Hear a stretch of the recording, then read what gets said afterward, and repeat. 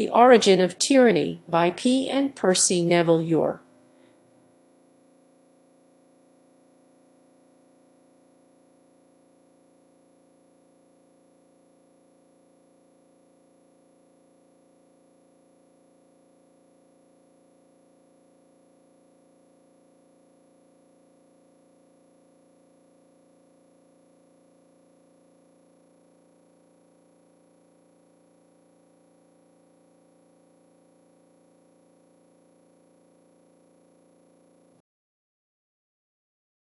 Chapter Romans 7, Corinth.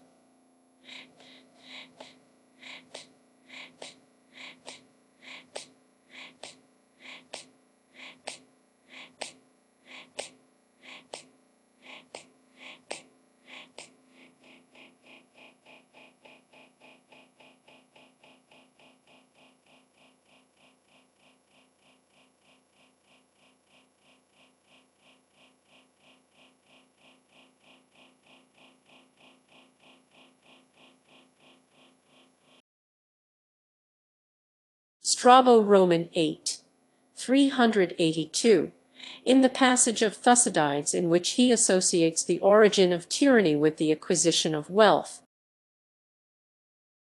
One other development is mentioned as characteristic of the age. Greece began to fit out fleets and took more to the sea.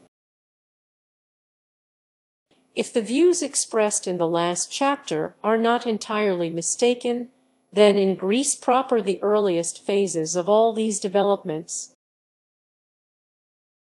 in politics, in industry, and in commerce by land and sea, are all to be associated with Phaedon of Argos.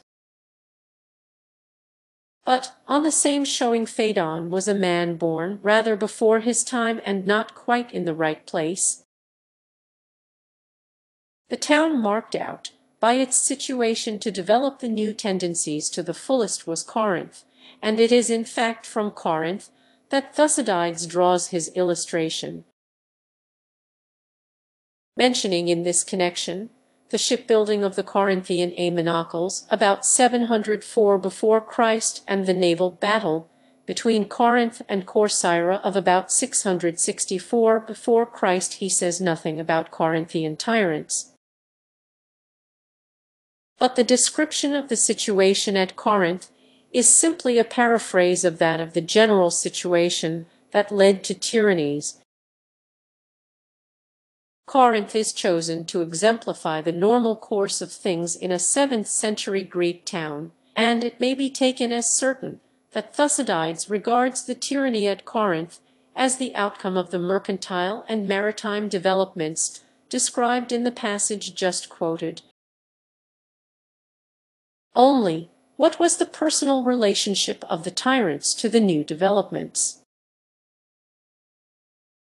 Before attempting to answer this question, one important addition may be made to Thucydides' picture of the state of things in the city when the tyranny arose.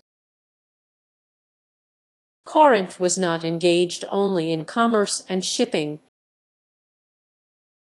She was also a great industrial center.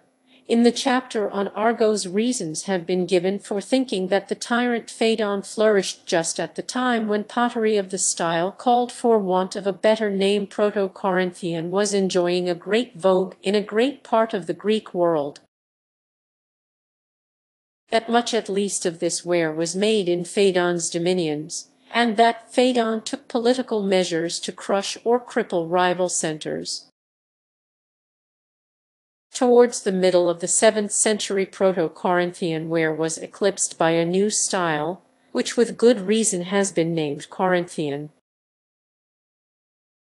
This new style became so popular that the invention of the potter's wheel was ascribed to a Corinthian.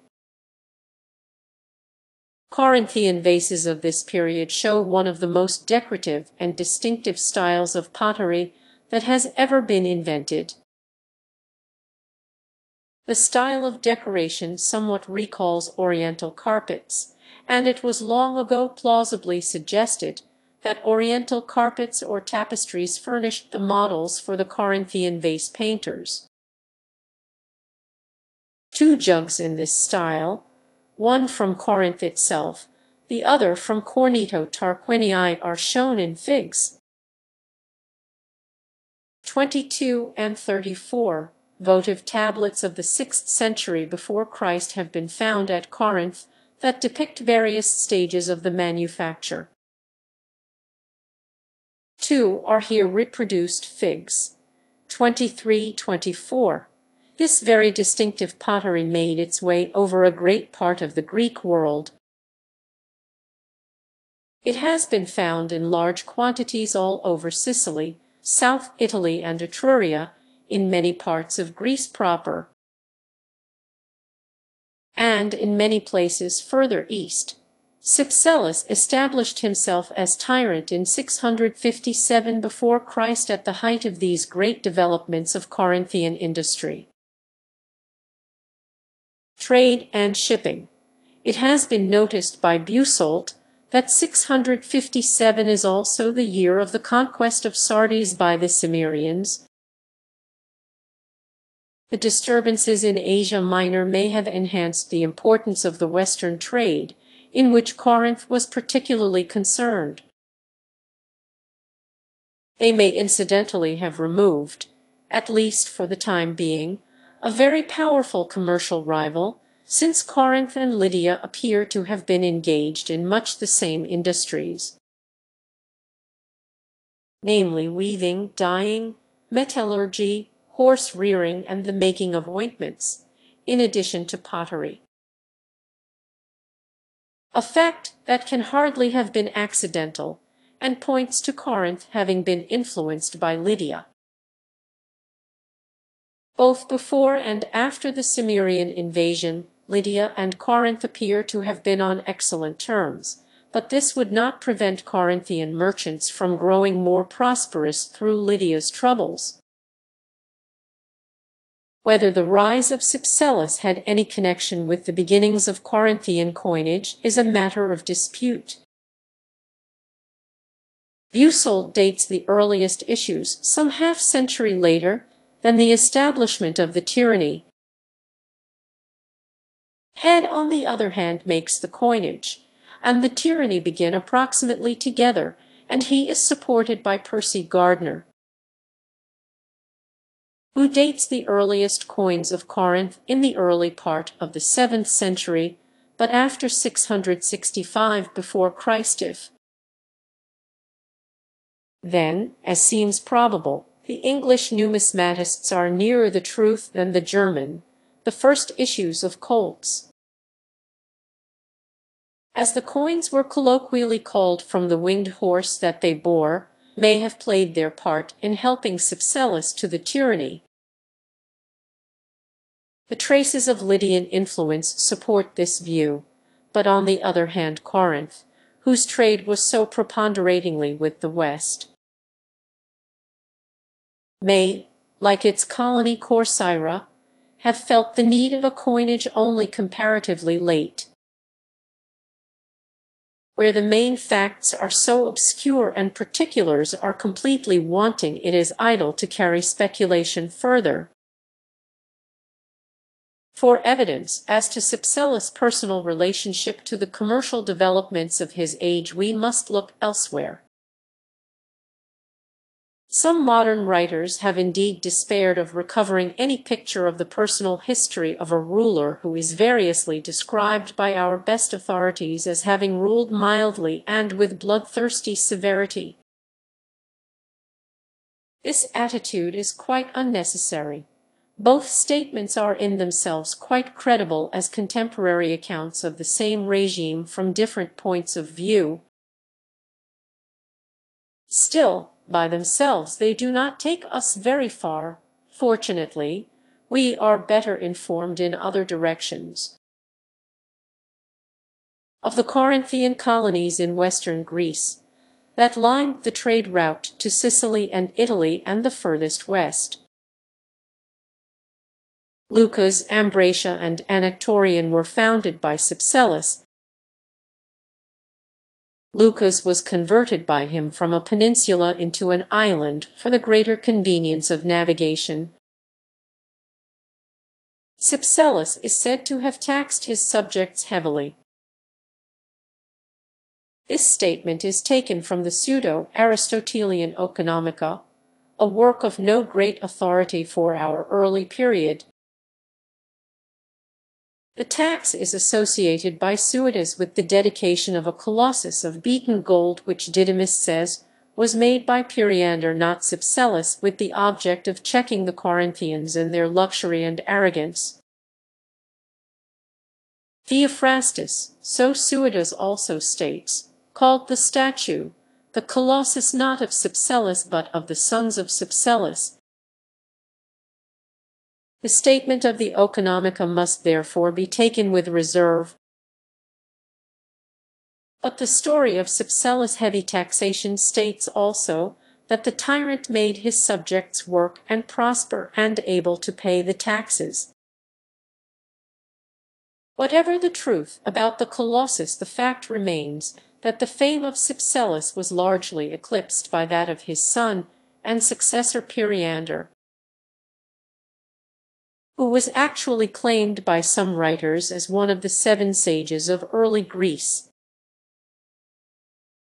This is unfortunate when we are searching for origins, since Periander is said to have changed the character of the sovereignty. Even if the authorities who made this statement are not particularly good, the son born in the purple can never succeed exactly to the position of the father who founded the house. Luckily, however, we are told the nature of Periander's change. He regarded himself as a soldier and sought to make Corinth a great military power, whereas Cypselus had been a man of peace with a peaceful policy. So far, therefore, as Periander's policy was not directly or indirectly military, there is no need to assume a break with that of his father. He maintained and enlarged the colonial empire of the city. As regards Corinthian trade under Periander, we are told that his public revenues were all derived from its taxation, but everything shows that he did not follow the Bacchiads and tax it ruthlessly. Rather, he seems to have aimed at increasing his revenues by fostering commerce. Corinthian shipping, with which the trade of the city was inseparably bound up, certainly owed much to him. He built triremes and plied both seas.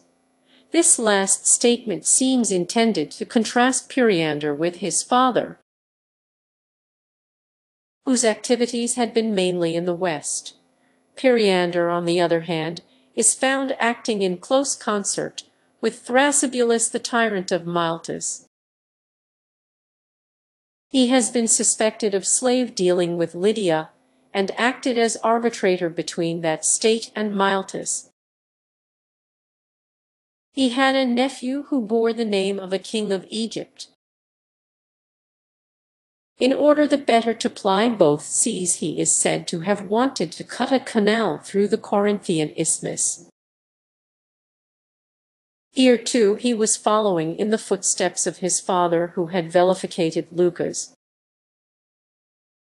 It is interesting, therefore, to notice the emphasis laid on Periander's wealth, and to recall the social legislation attributed to him by Nicolaus Damascenus,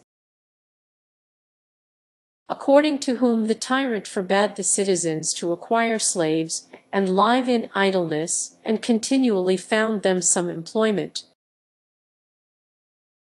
Heraclides and Diogenes Laertius, quoting Ephorus and Aristotle, state that he did not allow anybody and everybody to live in the city. Their statement is capable of many interpretations. It may mean that Periander sought to control labor in the city, or to prevent the rural population from quitting the land for the superior attractions of life in the great industrial center. In short, from first to last, the tyranny at Corinth is seen taking an active part in guiding the industrial commercial and maritime activities of the city. This, however, is what might be expected from any able government at the period, and nobody has ever questioned the Cypselids' ability. The previous government, that of the aristocracy of the Bacchiads, had exploited the market with impunity, and very possibly this short-sighted policy had hastened and helped their fall. But how precisely were they overthrown? What was the career of Cypselus previous to his obtaining the tyranny? According to Nicolaus Damascenus, who based himself largely on the 4th century Ephorus, Labda, the mother of Cypselus, belonged to the Bacchiad aristocracy, but owing to a personal deformity she had married beneath her. Her husband, Aetion, is variously said to have been descended from the pre-Hellenic Lapithae of Thessaly and from a non-Dorian stock of Gonissa above Sicyon. In any case, as observed by Howe and Wells, Aetion belonged to the pre-Dorian Aeolic population of Corinth.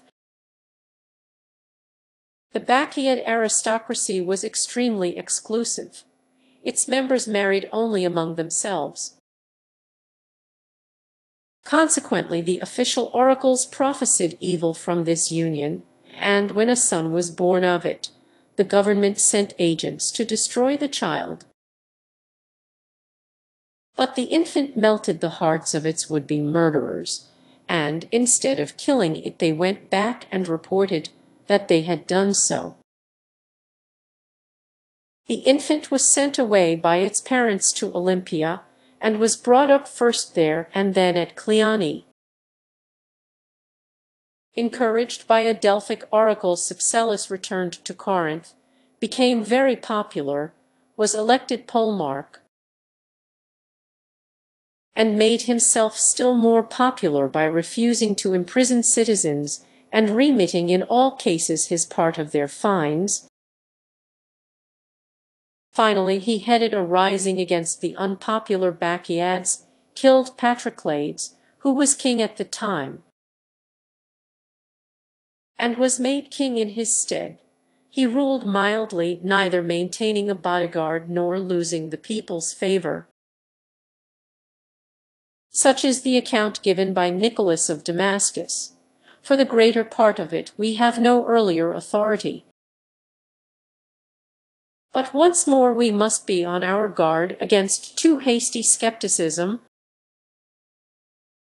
Ephorus, who is generally admitted to have been the source of this account, was not further removed from Cypselus than this age is from Cromwell. Cypselus was the foremost man of his age in all Greece.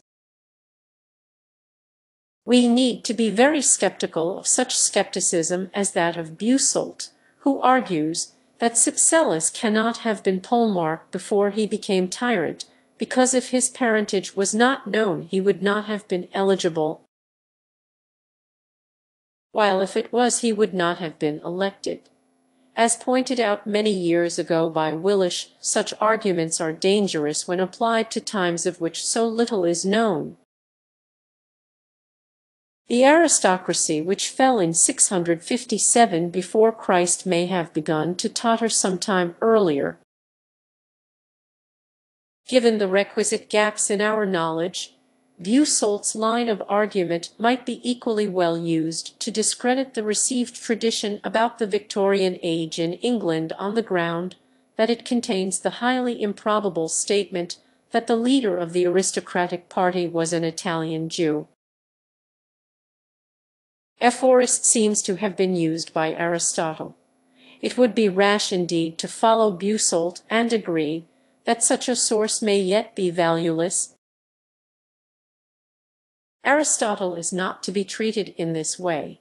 The whole character of his work forces us to start with the assumption that he had some idea of the difference between myth and historical tradition. We always know the reasons why modern scholars are sometimes inclined to discredit him. We do not always know the reasons that led Aristotle to accept as facts what he so accepts. What we do know is that the material on which he based his statements was far more ample than that which is now at our disposal.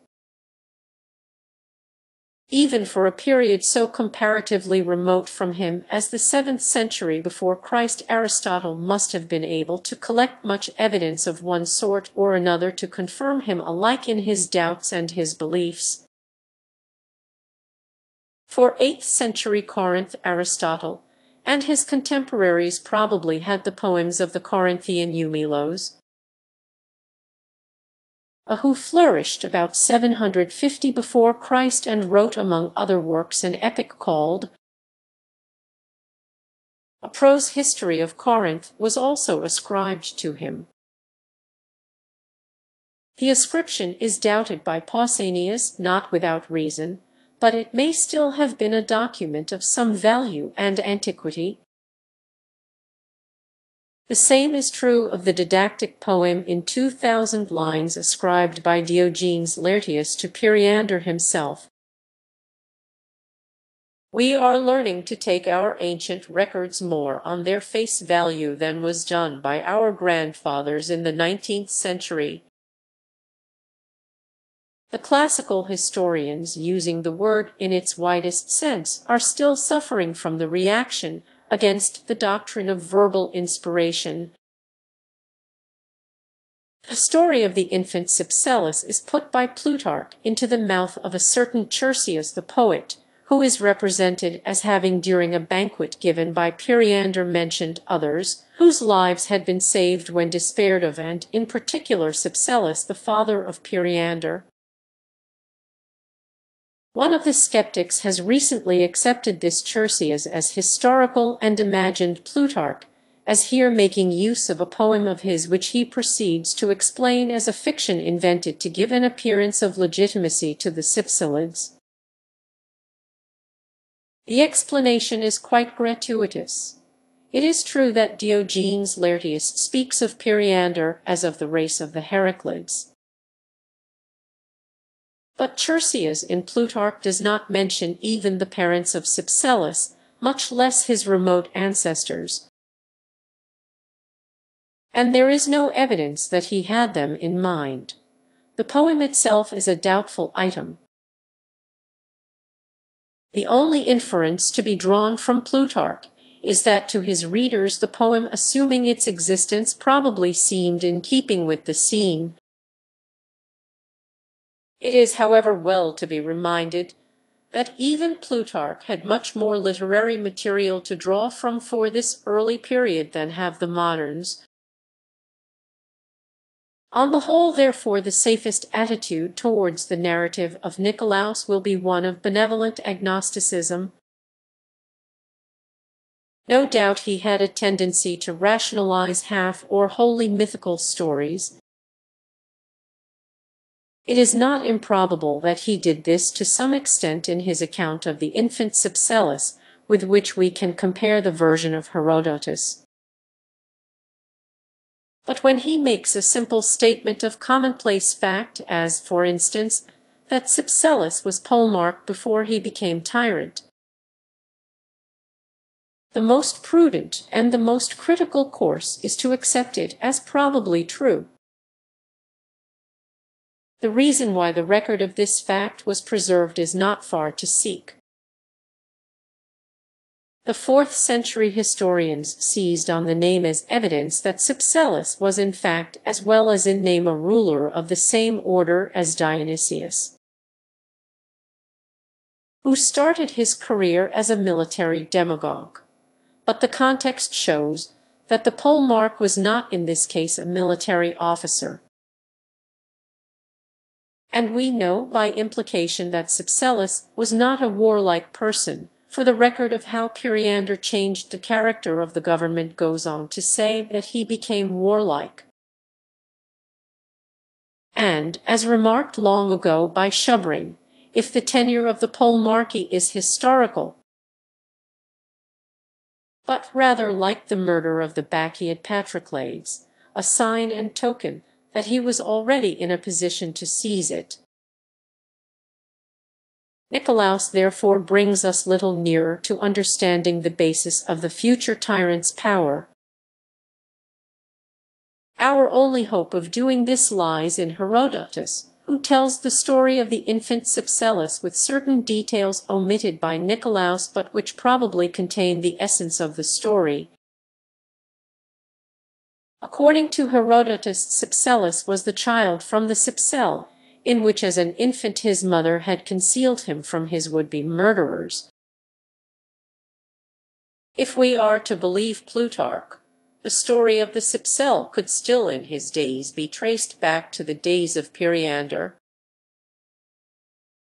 It is easy to point out that we are here up against a widespread story of which different versions have been attached to such different names as Sargon of Akkad c. 3800 before Christ, Moses, Romulus, and Cyrus. But even if we accept a common origin for all these stories, we are not very much further on. We should still have to determine why and how Cypselus found a place in the series. But it must not be too hastily assumed that the Cypsel of Cypselus has anything at all to do with the ark that Pharaoh's daughter found on the banks of the Nile, or the Aluis discovered by the shepherd Faustulus on the banks of the Tiber. In both these cases, the vessel could float and was discovered by a river side. Cypselus was not discovered. That is the whole point of the story. He was not exposed in a river or sea like Romulus or Perseus. And it is more than doubtful whether a Cypsel has any connection whatever with an Aluis or ark. It is true that they are more or less identified by our ancient authorities. Pausanias, who wrote his guide to Greece in the 2nd century A.D., professed to have seen at Olympia the very Cypsel in which Cypselus had been hidden, and from which he was said to have got his name. It was a coffer of wood and ivory elaborately carved. The description leaves no doubt that it was of archaic Corinthian workmanship of the time of the tyrants or not much later. But it is extremely doubtful whether this carved box was a Cypsel or had any original connection with the Cypsel story. Plato, Aristotle, and Plutarch all refer to the dedications of the house of Cypselus without alluding to this object. Herodotus says nothing about the Cypsel having been dedicated. For Strabo, the chief dedication of Cypselus was a golden-hammered Zeus. Dio Chrysostom about 100 AD refers to what Pausanias calls the Cypsel of Cypselus, but describes it simply as the wooden box dedicated by Cypselus.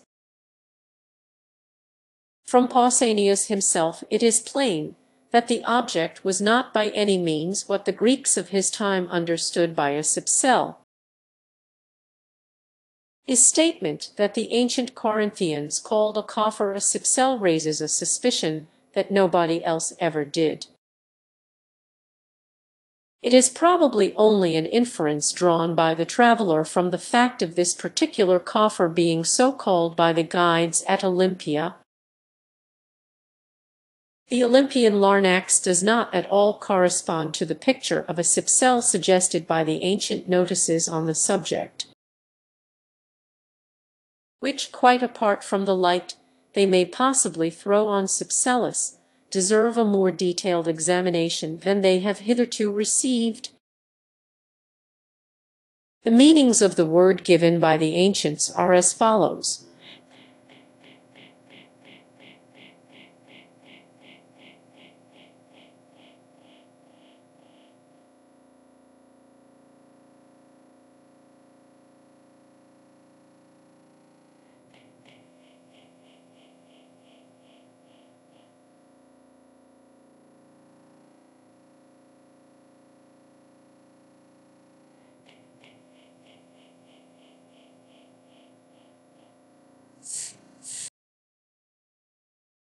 1. A wine vessel.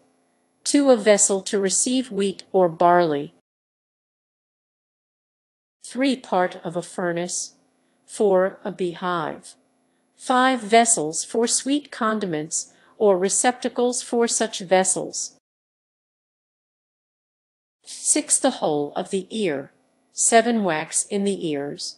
This literary evidence may be supplemented from a numismatic source.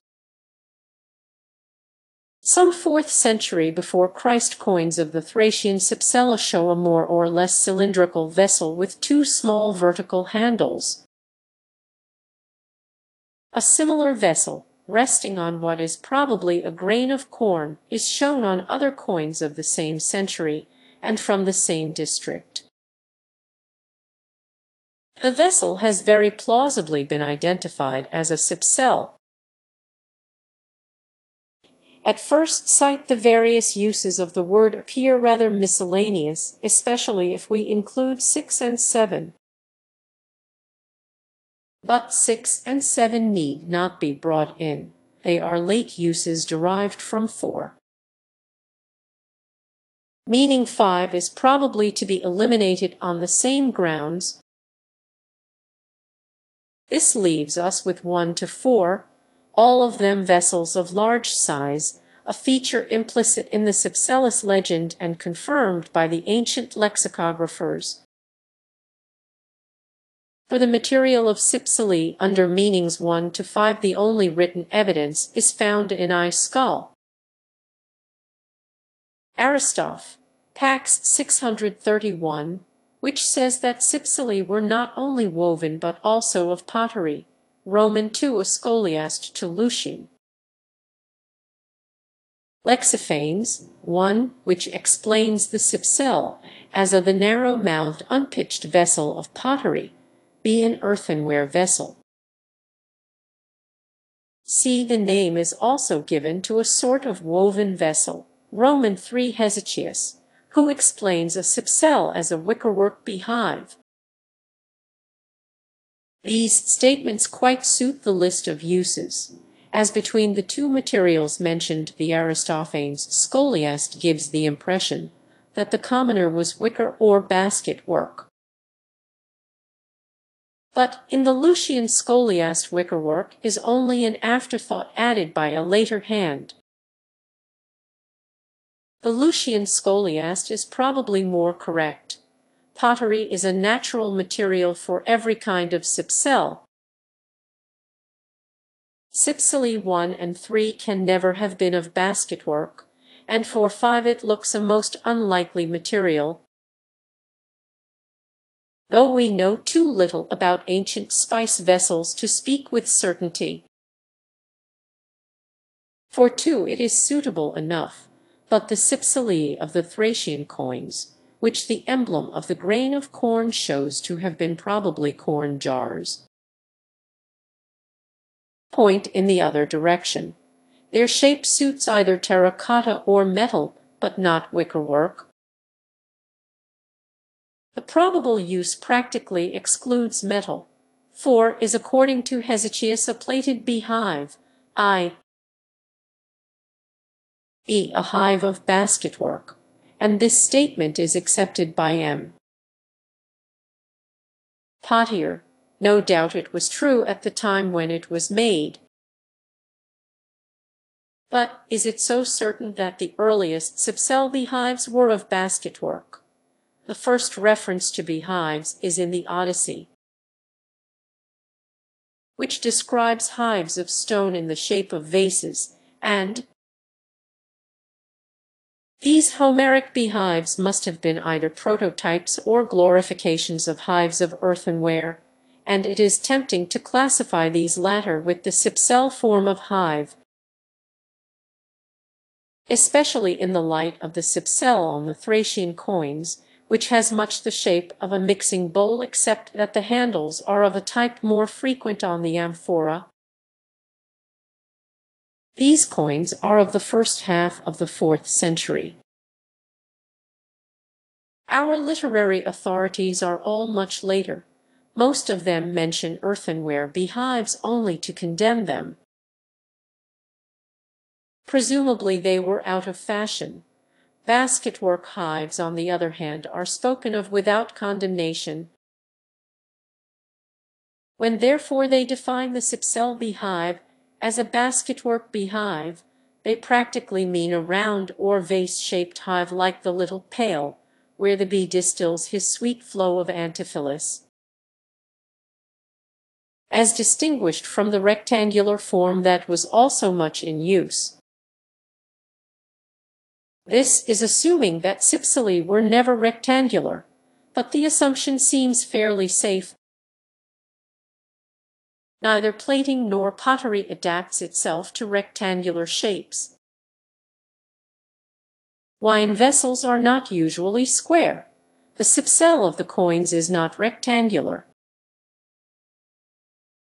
There remains the certain part of a furnace referred to by Hesychius.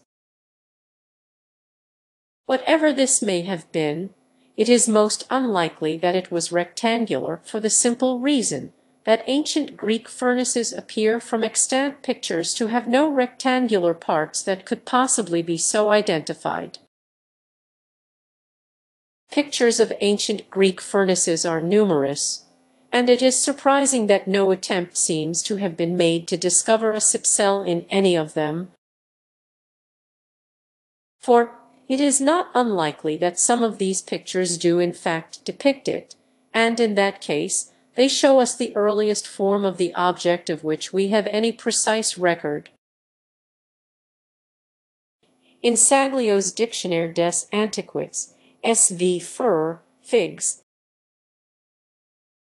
2964, 2965, here Figs, 2728. Pictures are reproduced from two black figure vases that depict furnaces being used, in all probability for treating iron. On the top of either furnace is depicted what Delaunay describes as a sort de vase, sans doubt de terre cuite. A similar vase is shown ibid. S.V. Lectura, Fig. 937, here Fig. 29, on top of what the context shows to be the furnace of a bronze foundry. This latter picture is on an early red figure vase. In all three cases, the sort of vase is very large, as is shown by comparing it in size with the human figures in the picture. In short, both in size, shape, use, and probably material, it answers to the written descriptions of one variety of cypsel. What it does not so well answer to is the vase represented on the coins of Cypsela, which is tall and cylindrical and shows two vertical handles. Fortunately, there is a connecting link between the two forms. In the Berlin Museum, there is an actual stove of terracotta, said to have been found in the sea off Iosso's coast of Asia Minor. It is about 50 m high and of a common enough type, though it is rare to find one so well preserved. What, however, gives the Iosso's example its importance is a vase 13 m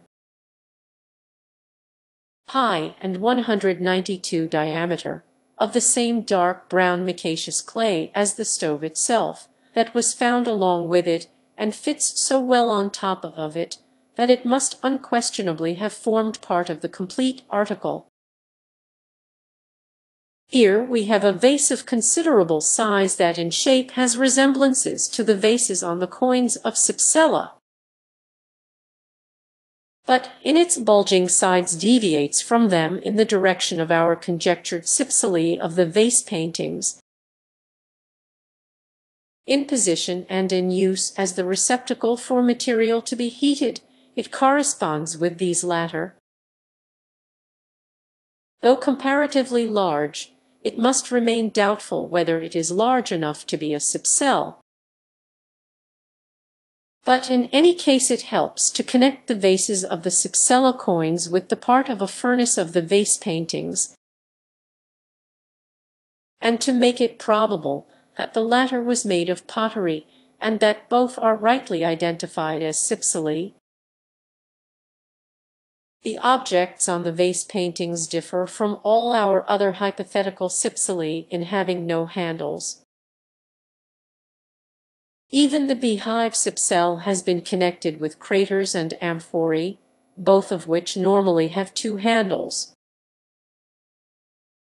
But it is use as often as shape that determines the name of a vase, and from the point of view of use the Iassos vase is probably to be classed with a vase figured on a Greek funeral relief Fig. 31. Here we have an object very similar in shape to our conjectured Cypsele of the vase paintings, resting on what Dumont called archod. Its size may be judged by comparing it with a human head from the same relief. There is no a priori reason why the ancient Cypsele, like the modern glass or bottle or cup or mug, the evidence just collected suggests that such was in fact the case, and it becomes the more likely when we remember that we are dealing with a period of some centuries. The Cypsele coins date only from the 4th century. The portable stoves of the Iassos type are later still. The funeral relief with the vase and archod is dated by Dumont in the 1st century A.D. On the other hand, the vases depicting the Cypsele that forms part of a furnace belong to the 5th or 6th century before Christ, and thus bring us to within measurable distance of Cypselus himself. A Cypsele of this description would be an admirable hiding place for a baby, provided it was technically speaking a good baby, not given to crying, eventually, as has been seen. The box version of the story won the day, but from the Greek point of view there would be nothing impossible in a version which hid the child in an earthen jar. Eurystheus sought safety from Heracles in a war jar. In the 7th and 6th centuries, infants were usually buried in large terracotta vases not unlike those we are here considering. In the 5th century, Aristophanes represents a supposititious child as introduced into the house in an earthenware pot. In short, everything points to the Cypsele of Cypselus having been a large vessel of pottery.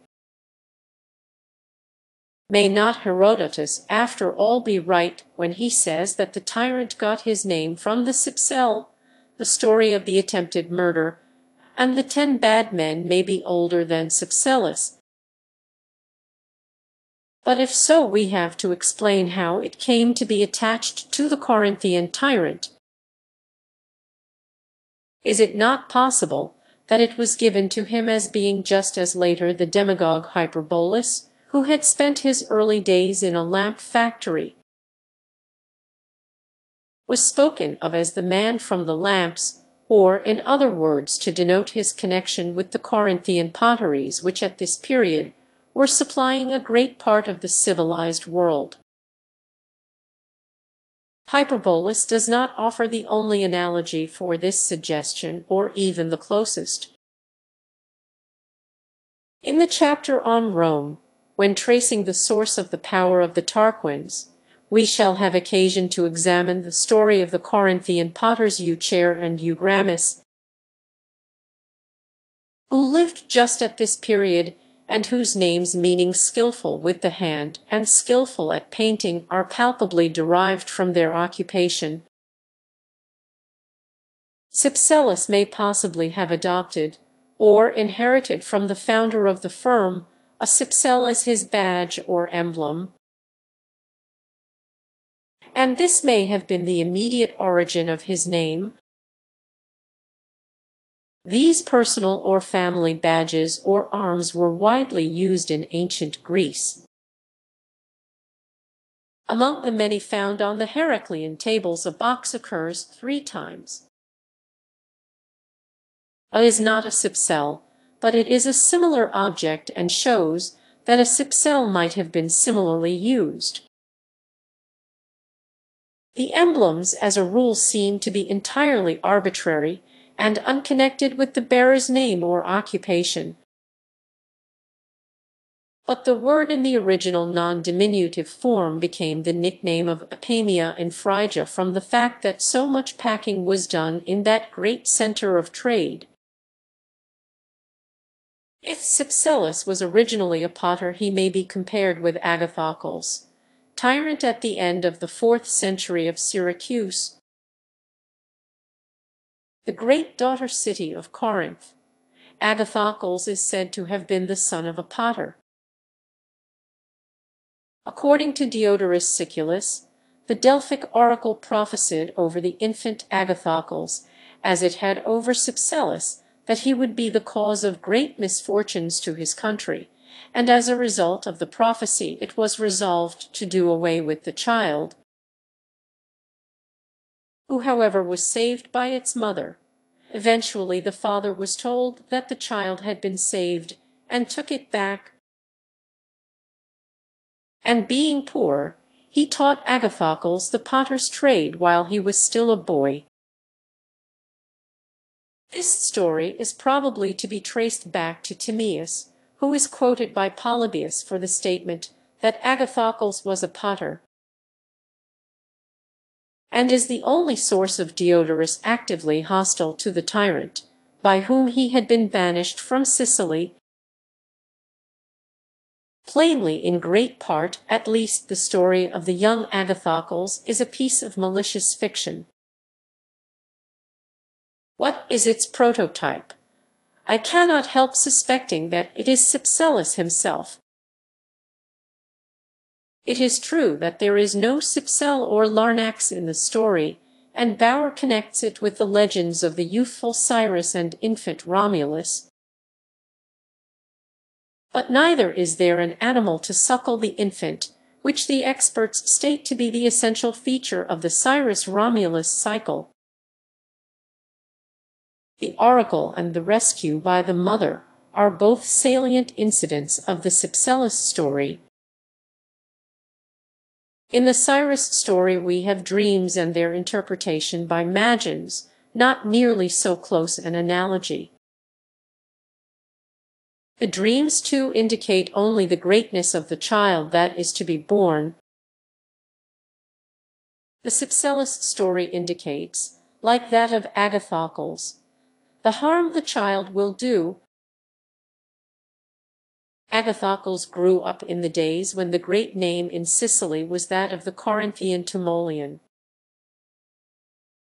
The thoughts of Sicily were all turned towards Corinth, and we find this rapprochement reflected in the Syracusan coins of the period, which show the Corinthian types of the helmeted goddess head and Pegasus. What more natural, therefore, especially for the banished Timaeus, than to compare Agathocles with Cypselus? It is not impossible that from this seditious analogy there grew up the story that Agathocles was the son of a potter. The alternative is to accept Agathocles' early connection with the wheel, the clay, and the smoke of the pottery as a historical fact, but this is less likely. Polybius himself warns us against accepting Timaeus on Agathocles as truthful history, and seems himself to suspect his own quotation about the tyrant having been a potter in his early days. The elder brother of Agathocles was a prominent statesman and soldier in Syracuse early in his career. Before the younger brother had risen to the tyranny, Agathocles himself appears early in his career to have reached high rank in the army and to have lived in intimate relations with some of the Syracusan nobility. The tyrant's father was banished from Rhegium in the days when that city was under Dionysius of Syracuse. from which fact Belloc reasonably infers that he was a distinguished personality. Belloc supposes that Agathocles inherited a big pottery business. If this view is right, then the pottery does not seem to have greatly helped the future tyrant in his public career, which from first to last was essentially military. Still, though the capitalist tyrant was already a thing of the past in Greece proper, Sicily was in some ways younger than the mother country, and it is not impossible that Agathocles possessed a pottery, and that it played a part, though not the leading one, in helping him on to the throne.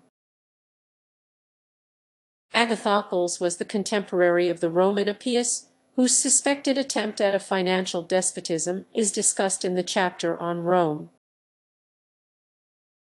Before his accession he is described as having become very rich, but his riches are attributed to his marriage. The evidence about Agathocles' early career is not decisive, but on any interpretation it lends plausibility to the view that Cypselus started life as a potter. In the whole of this long discussion as to how Cypselus acquired his name, it has been assumed that Herodotus was right in declaring that he derived it direct from Cypsel. The fact that there is a common noun Cypselus hardly affects this assumption. It is true that the Cypselus is a bird, but the bird in question is shown by Aristotle's account of it to be either the house martin or some similar species that derives its name from its clay-built nest. The Cypselus is in fact the potter bird. But are we right in our main assumption? There is of course an alternative possibility. The story of the infant Cypselus may have been attached to him solely to explain his unusual name. Shaw brings instances of stories that he thinks to have arisen in this way are neither convincing in themselves nor altogether analogous. But there is one fact that offers more solid grounds for not accepting Cypselus as a name that the tyrant derived from his occupation. An early king Cypselus of Arcadia is mentioned by Pausanias. This is a genuine difficulty, but there are several ways of meeting it. It is, for instance, quite conceivable that two different individuals should have independently earned the same nickname. The name need not have been used in the same sense on both occasions. The Cypselus is not only the pottered bird. It may have been from this latter point of view that the name was thought appropriate for a king of the period of the great migrations. If this be thought unlikely, we might borrow a page from the Skeptics and throw doubts upon the Arcadians' historical existence. We might explain him away as the eponymous hero of the Arcadian Cypsela.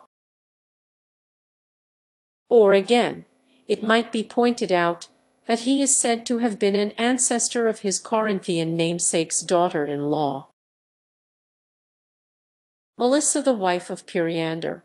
The Arcadian Cypselus might then be disposed of as a creation of the pedigree mongers of the period when the marriage between Melissa and Periander took place. There is another name in the pedigree of the Corinthian tyrants from which historical conclusions have frequently been drawn. According to Aristotle, the third and last of the tyrants 587,584 before Christ was called Psammeticus, a name which, as we have seen already, was borne by the first pharaoh of the 26th dynasty, which appears to have based its power largely on foreign mercenaries and foreign trade, both mainly Greek. The Egyptian name of the Corinthian tyrant has rightly been held to establish some sort of connection between the two states during the age of the tyrants. It has often been assumed that Psammetichus of Corinth got his name directly from the Egyptian royal family. No certainty is to be had on this point. The name, though unknown before the time of Psammetichus I, appears to have become common during the 26th dynasty. A Greek mercenary named Psammetichus, son of Theocles, commanded the expedition, which has left us the graffiti of Abu Simbel. The name and position of the son of Theocles show that the Corinthian tyrant might have got his Egyptian name through a Greek intermediary. But, on the other hand, there is a fair probability that the governments of Corinth and Egypt at this period were in touch with one another either directly or through their common friend Miletus. But the really curious point about a Cypselid being called Psammetichus lies in the meaning of the name, which, as seen above, is most probably to be interpreted man vendor of mixing bowls. If this interpretation is correct, Psammetichus and Cypselus are synonyms. Now the modern historians generally follow Aristotle and give the name of the last tyrant of Corinth as Psammetichus. But our other ancient authority, Nicolaus of Damascus, states that Periander was succeeded by a second Cypselus, who came from Corcyra and became tyrant of Corinth until certain of the Corinthians combined and slew him and freed the city. Psammetichus is called by Aristotle the son of Gorgos. Cypselus Roman II is described by Nicolaus as son of Periander's brother Gorgos. A Psammetichus son of Gorgos is mentioned by Nicolaus as having been sent to Corcyra by Periander. The same author makes Cypselus Roman II come from Corcyra to succeed Periander on the throne of Corinth. It is hard to avoid the conclusion reached by Busolt that Cypselus Roman II and Psammetichus are one and the same person. But need we follow Busolt further and assume that Psammetichus changed his name to Cypselus on his accession? Psammetichus I of Egypt in his early days when he was a vassal of Assyria appears to have received from his overlord the Assyrian name of Nebuchadnezzar. Possibly, therefore, the Egyptian king might take it as a compliment if a Greek adopted an Egyptian name. But even this is doubtful. The Sates would not be extremely anxious to follow the practices of Assyria and Babylon. The Greeks did not readily change their names. On the other hand, the Greeks loved to find equivalents between Greek names and Egyptian, as we see most markedly in their treatment of Greek and Egyptian gods and heroes, and likewise of Egyptian place names. According to the familiar Greek custom, and that Cypselus and Psammetichus were employed consciously as the Greek and Egyptian forms of one and the same name, both alike meaning man of pots. It may of course have been an accident that of the three names borne by the three tyrants of the Greek potteries, two should be derived from words denoting some species of pot, but if so, it is a very curious one.